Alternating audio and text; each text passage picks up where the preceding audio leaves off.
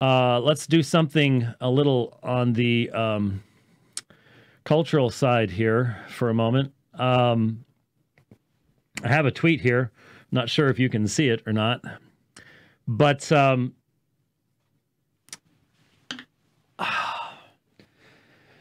this was January 25th. Former Vice President Joe Biden. Let's be clear, transgender equality is the civil rights issue of our time. There is no room for compromise when it comes to basic human rights. Sometimes I wonder what has happened to my country, to my culture, to my world.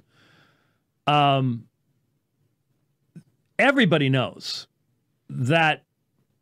And if you're thinking I'm picking on Joe Biden, just realize there is no one on the left that would for a moment dispute what he said. That would be political suicide. So Mayor Pete could have said this. Elizabeth Warren could have said this. I don't even know who else is running anymore. Could have said the exact same thing. Now, the one thing with Joe Biden is he's been in Washington forever. And you know that 20 years ago, he didn't even know what a transgender person was. Let alone did he think it was a basic human right. And in fact, almost nobody 10 years ago would have even been able to understand this. But now it is the new orthodoxy. And when a culture's cultural orthodoxy can be defined in a single decade in direct opposition to everything that has been considered settled reality and belief up until that point in time, in that society, you have a revolution going on, and it is a revolution of such speed and magnitude.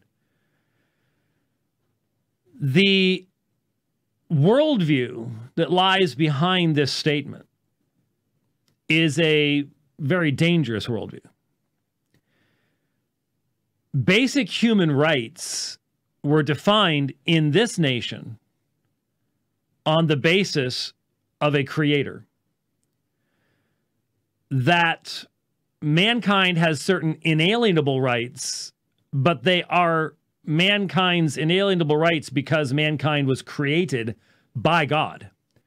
And that therefore these inalienable rights originate in what is truly good for everyone. Once you adopt the idea that human rights find their origination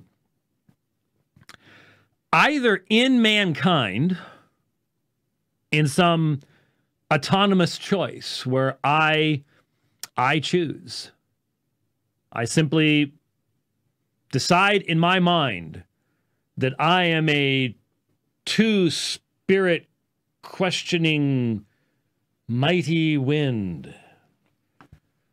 And when the rest of the world has to go, oh, okay, so what pronouns would you like?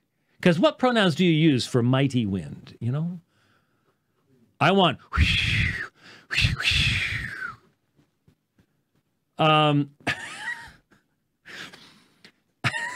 there are some other mighty winds we could come up with along those lines. I mean, seriously, but the rest of us all of a sudden have to bow down because you have the autonomous right to determine who you are and how all the rest of us are interact with you. That worldview either places it there in the individual, which leads to absolute anarchy. Intersectionality leads to anarchy because you're always looking for more intersectional authority and power. And so you're going to be constantly looking for this kind of I'm different than you in this way. And that leads to anarchy. So when the anarchy shuts everything down and there can no longer be a culture at peace with itself, then the totalitarians step in. And they provide the rescue from the destruction of the cultural fabric that critical theory is designed to create. But it will not be a rescue that has liberty, freedom, that has any meaningful ground for human rights. Because once human rights are derived from the government, we know as Christians that the government is simply a concentration of sinners. It's a concentration of sinners, which is why the men who founded this country, not all of whom were Christians by any stretch of the imagination, but many were, and those who were not lived in a culture where Christianity was normative, divided power. And they divided it out so that you would not have this very kind of situation.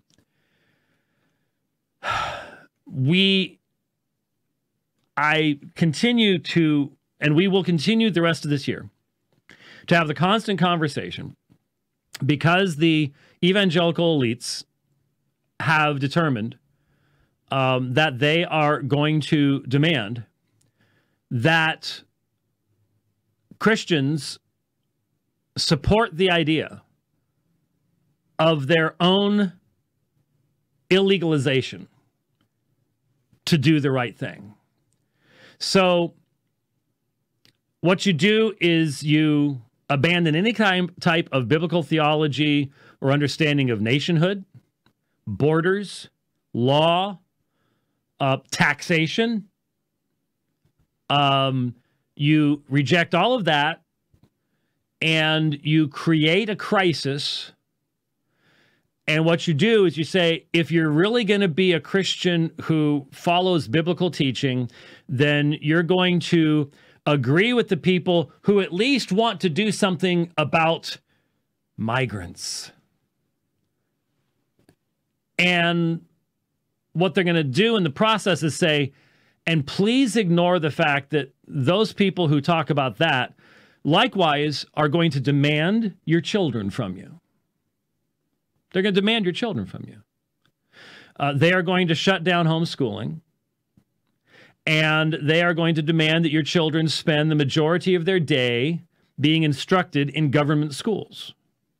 And what are they going to be instructed about? Well, they're going to be instructed there's no male or female. They're going to be instructed there is no God, that there is no transcendent source of values, that you are a human accident, that homosexuality is the greatest thing that mankind has ever come up with, and that marriage is not between a man and a woman, but between 2 men, 3 men, 10 men, 47 men, 5 dogs, and 14 dolphins. It does not matter as long as you call it marriage. And they're going to be told all of those things each day, every day, by the government, which will then shut down anyone who protests, shut down any church that would say Jesus is Lord rather than Caesar is Lord. But you've got to vote for these people. You've got to vote for that worldview because of the poor that Jesus said will always be with you, and that the church is supposed to be dealing with, not socialism. But you still have to do it to be a good Christian. And that's what you're going to hear. And you're going to hear it over and over and over again. It's going to be a drumbeat. And I don't know how to look someone in the eye more plainly and simply say, would you please wake up? Can you not see what you're doing? I know that we live in a fallen world. And I know that there is no such thing as a perfect candidate. And I wish that there were wonderful choices. I didn't feel I had a choice last time. This time around, we are dealing with open, plain socialists who have made it clear that one of the first things they'll do is they will pass that Equality Act, which will simply shut down almost all of us who are seeking to promote godliness in this culture. And every single one of you sitting there going, well, but you know, it can't be a one issue voter. This is not a one issue voting situation. This is a socialist anti-Christian worldview versus something else. At least it's something else. I'm not saying it's great. I'm not saying the Apostle Paul's running for office. He's not. But if you can't see, if listening to Joe Biden, creepy Joe. Look, when he was vice president, I thought it was so weird back then how he touched females constantly. But nobody said a word about it back then. It was before the Me Too, so I guess nobody cared. But you and I both know that Joe Biden in the 1980s didn't even know what a transgender person was. And now it is the civil rights issue of our time. I really wonder, my black brothers and sisters who are sitting here going, yeah, we've got to vote for these people. Civil rights issue, transgenderism, drag queens. This is the civil rights issue of our time. What worldview is behind that? How do you even begin to defend that? How can you not see the radical natures? I don't know. But please notice his words. There is no room for compromise. On transgenderism. On transgenderism. The greatest example of moral and ethical insanity that I have ever encountered in my adult life. And according to one of the primary, and every single other socialist candidate would agree with him on this, no compromise. There's no room. If you do not agree with this, there is no room for you in this nation any longer. Vote him in. Hey, that's the right thing to do. Yeah. Okay. At times I'm just left going, how obvious does it have to become? I mean, once we're both sitting in the same gulag, maybe you'll go, you know, you might have had a point back then. But by then it'll be a little late. It'll be just a little bit late. Yeah, folks, I'm going to tell you. Now, don't get me wrong. I've said it before. That worldview cannot last.